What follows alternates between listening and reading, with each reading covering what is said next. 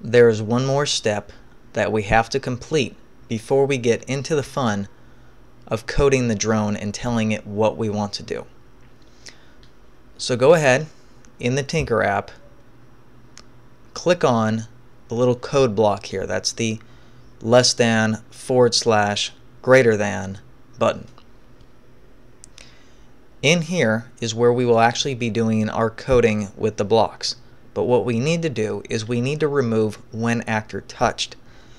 We actually will add later on start. The when actor touched does not apply to our drone because our drone is not affected when we touch it.